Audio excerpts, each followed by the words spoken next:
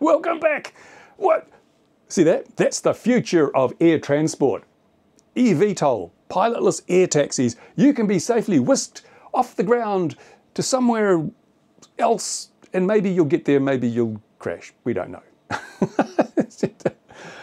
I'm working on a video which will explain to people who have got more money than sense why they perhaps shouldn't be investing in this sort of thing just yet. The technology is not there, and I think the only way that we as a community can protect the airspace we currently have access to is to let people know that you shouldn't be throwing your money in a bottomless pit like this until the technology is there, and it just is not. Here's your proof. Here's your proof. Would you fly in one of those? I would not fly in one of those. Absolutely not. Now, I've got my little $2 tablet with all my headlines written on here because it's news time. Yes, it is. Let's see what we've got to talk about in the news. Well, here's something that's interesting if you're into drone racing. Drone Racing League. It was an ambitious thing set up by a group of people to popularise and commercialise drone racing. And it looked like it was going to be a big thing back in the day when drone racing was going to be the next Formula One. Everyone said, oh, it's going to be the new Formula One. And we had guys like Chad Nowak from Final Glide travelling the world, you know, the drone racing circuits and things. Oh, it was brilliant. Everyone thought it was going to be great. And then reality set in, and now we realise that drone racing and freestyle is a very niche hobby. But this will knock your socks off if you haven't heard already. Drone Racing League has been sold. Yes, and guess how much it was sold for? $1? $2? No? Sit down, hold on to the edge of your chair. $250 million. Seriously! A crowd called Infinite Reality have bought Drone Racing League for $250 million, excuse me, $250 million. Oh my God, that's so much money. Someone knew what they were doing when they started that, didn't they? So $250 million. It's maybe not as niche as we thought. At least someone doesn't think so. Yeah, anyway, one of the reasons that there's been a bit of a gap since the last video is there hasn't been much news because of the headlines coming out of the Middle East with all the drone exchanges going on. That sort of took over the headlines. And if you search for drones in Google News, all you got was talk about Israel and Iran and all the goings on there, and I'm not going to cover that. That's not our hobby. That's not the drones we talk about. But yeah, it's meant that all the other drone stories just basically disappeared into the noise. So there wasn't a lot to talk about. But however, weeks later, things are picking up. There is more news. In fact, got a lot of things on my little tablet. And the next one is that Mr. Alejandro Otero, I think his name was, of Naples, Florida, yeah, Naples in Florida. Remember, he is the guy that had the piece of space station fall through his roof, proving that falling space junk is more dangerous than recreational multi-rotor drones. Yeah, he had a visit from the NASA people, and they said, yay, that's a piece of our space station, give it back. And it turns out it wasn't a battery, it was a piece of Inconel. Now, Inconel is a very high temperature alloy with a lot of nickel and chrome and stuff in it, so it resists temperature really well. It's often used for things like combustion chambers and turbine blades and things like that, where it needs to be very resistant to heat. I would use it to make pulse jets, but it's so damn expensive. Anyway, NASA rolled up to Mr. Ortega's house and said, look, can we have that back, please? It's worth a lot of money. So I gather he gave it back to them and explains why it didn't burn up coming into the atmosphere, because it's really heat resistant. So naturally it made its all the way down into Mr. Ortega's house. And I didn't see any mention of compensation for the poor gentleman whose house was trashed by this piece of metal, but it couldn't even put it on eBay because they took it back. Damn them. Anyway, so yeah, that's it. Falling skies, watch out. They're everywhere. Now, Amazon, the company that reckons they're going to be delivering everything by drone, well, they've been running some drone delivery trials in California and they've cancelled them because drone delivery, like flying taxis, isn't a thing, and it won't be for quite some time. But they've cancelled their California trials and they've moved to Arizona. Maybe their sinuses were clogged, I don't know. So they're going to be doing the trials in Arizona now. Maybe it's just that Arizona is more sparsely populated. So when their drones, I'm not saying if, I'm saying when their drones fall from the sky, because they have already, there's less likelihood that someone will be killed by the falling delivery drone. So makes sense, doesn't it? But really, yeah, no, not a good idea.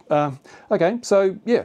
Now, in France, they're having the Olympic Games. I think it's this year, isn't it? Olympic Games. And with all this going on, this terror stuff in the Middle East and that, a little bit concerned that terrorists might use drones as a weapon of mass destruction at one of the events. So they've got themselves a big arsenal of counter-UAS gear, including anti-drone guns. Oh, these things, anti-drone guns. So they went out and they tested them, and guess what?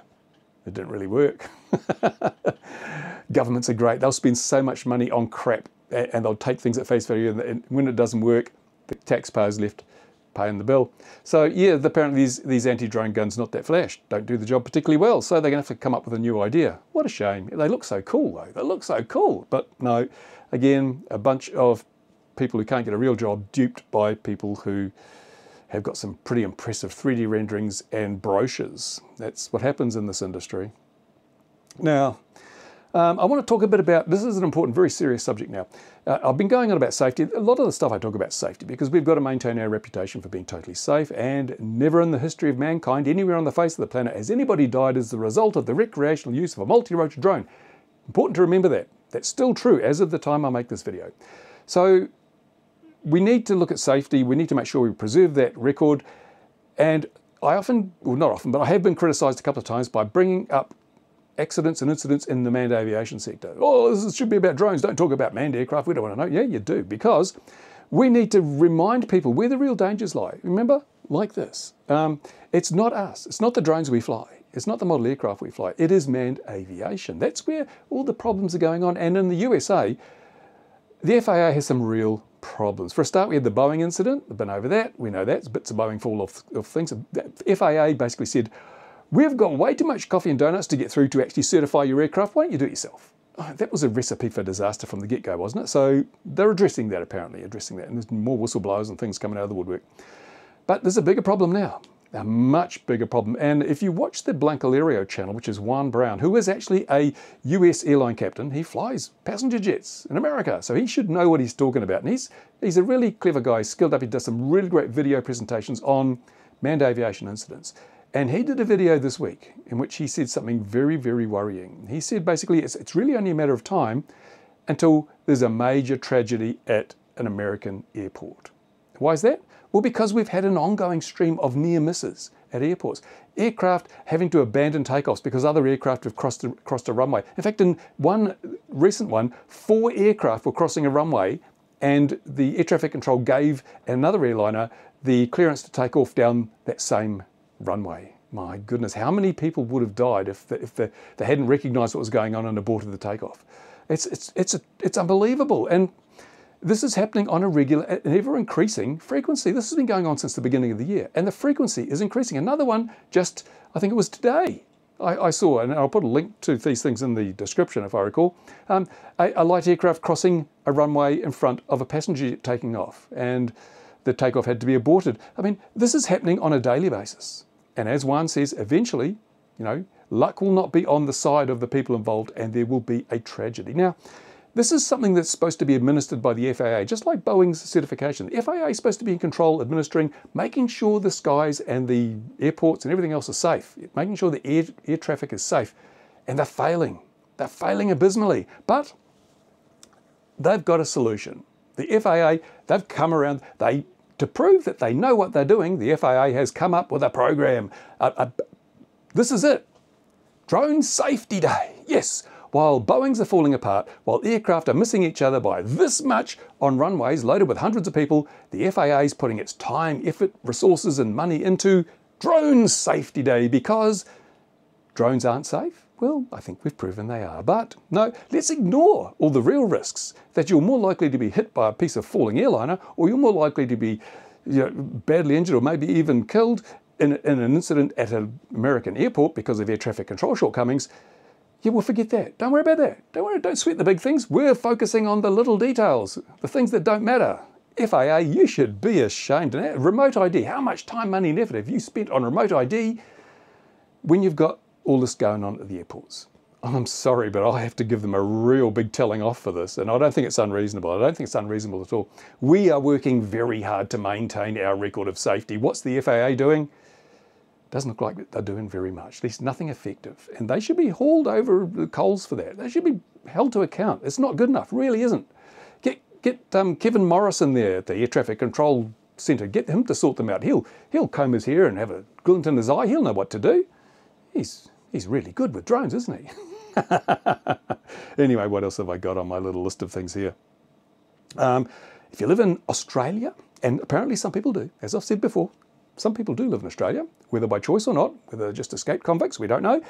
But if you live in Australia, CASA has a survey underway. They've commissioned a company to do a survey about drones and things. It was in the latest CASA drone newsletter. If you get that, you'll know about it. If you don't get that, then I have a link to it down there, and you can go and click on that and have your say. No guarantees you'll be listened to, no guarantees anything you say will make any difference, but at least you'll have had a go. You'll have given it a bit of a go, and that's important. If you don't participate, you can't complain. But I just wish we had better results from these surveys. They don't always really, listen, do they? Never mind. So that's it. That's another little burst of news. And, oh, no, not quite. One more thing. ADSB alarm. Now, I put a community tab posting up inviting people to apply for a beta tester because I want to get any of the remaining little bugs that I don't know about identified and fixed before I throw this out to the great masses, because if you have like 10 people reporting a bug, it's a lot easier than having 1,000 people reporting a bug. So, and I want to do up an FAQ that people are going to have questions that they have about installing and running this whole thing. I want to be able to put that in a web page so that people can actually don't have to contact me. They can just read the web page for all the common problems you might encounter.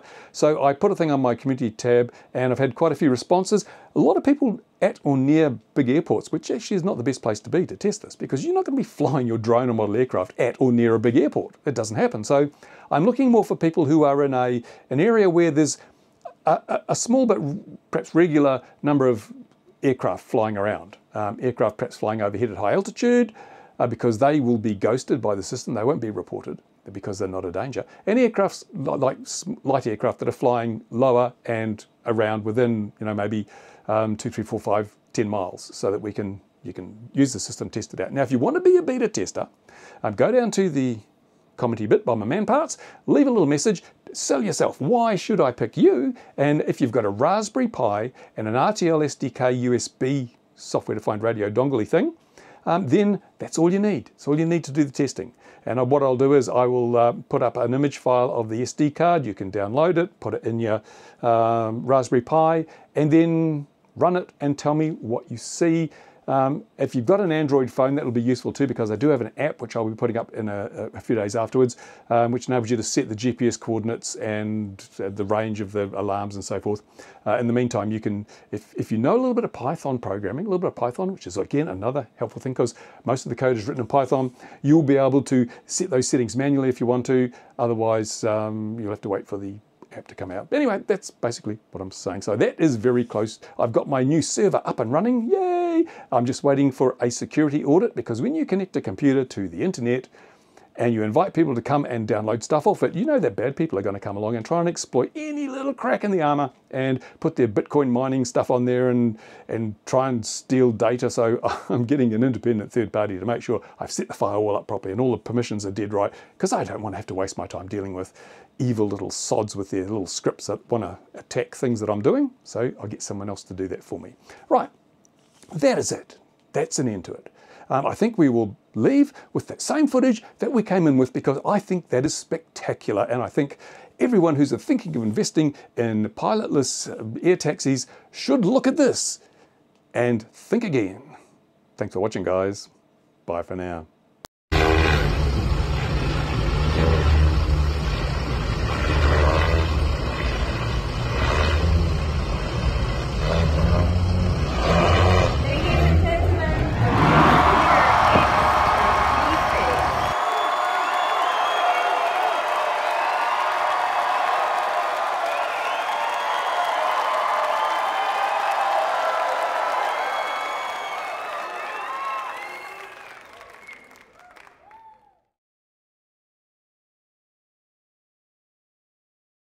Overregulation is like a tumor.